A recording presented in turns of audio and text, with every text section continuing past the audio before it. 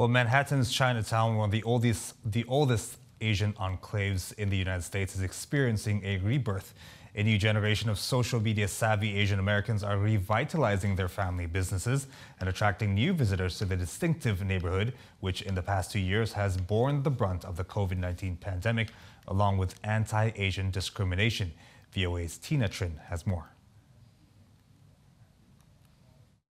Back in March of 2020, New York City was the epicenter of the coronavirus pandemic. And in Manhattan's Chinatown, community members experienced it twice over.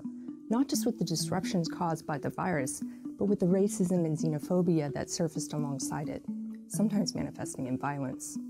It was an incredibly difficult year for this mostly immigrant community, but a new movement emerged among the younger generation, first and second generation Asian Americans who rallied around a newfound pride in their culture and their heritage and used social media to amplify their message. This is the story of Chinatown, Generation Next.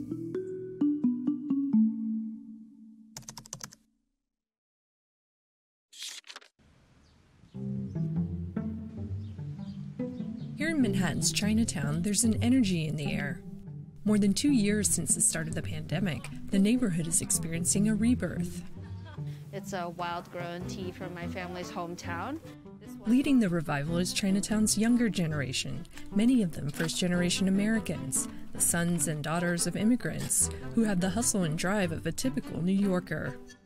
I am the second-generation owner of an intergenerational store in Chinatown called Grand Imports. We specialize in tea and Buddhist and cultural goods. Lou's father started the business in 2006, after his first trip back to China since immigrating to America. He caught up with a lot of his friends that he had not spoken to in nearly a lifetime through tea.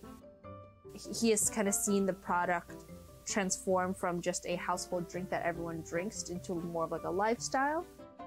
And so he thought it was a very good opportunity to bring it back to America. To the outsider, tea may seem ubiquitous in Chinese culture, but it's just as easily overlooked. Like if you go to a dim sum restaurant, they would give you very, very low quality, cheap, free tea, which would just taste like water. Her father was on a mission to change things, enlisting Alice and her sister to help. Every single time there was any sort of community fundraiser or a person running for any campaign, or in school there was some sort of event or show and tell or like a street fair looking for programming, we would do traditional Chinese tea ceremony performances. The pandemic, coupled with an increase in anti-Asian violence, have made the last 2 years undoubtedly difficult for Chinatown's small businesses. But that's where the generational differences in social media savviness have made a difference. Before the pandemic, we basically did not have a social media presence, and then since then we've had to make sure to get on Yelp, make sure to go on Instagram. It's necessary that, like, you know, the younger generation needs to step in for this, because the only reason why it hasn't happened up till now is because our parents don't have the ability, the English ability, nor the technology skills in order to do that for themselves.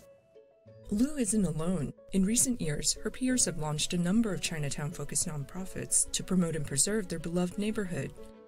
Their work is far from over.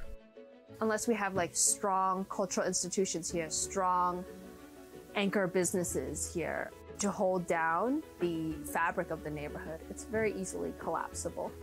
Beyond just economic survival, it's a way for Lou to stay connected to her roots. I know a lot of Asian Americans, Chinese Americans, my generation, who are getting married, and what's quite sad is like what was considered a very traditional Chinese tea ceremony, they have like since had to adapt to just like drinking tea with their family at a dim sum parlor, or just literally brewing whatever tea that they had around the house or in a thermos and then serving it to everyone because they couldn't find a wedding tea gift set.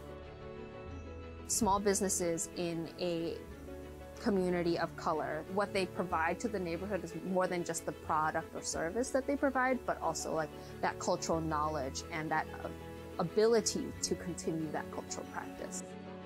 For Lou, it's about finding new ways to keep old traditions alive.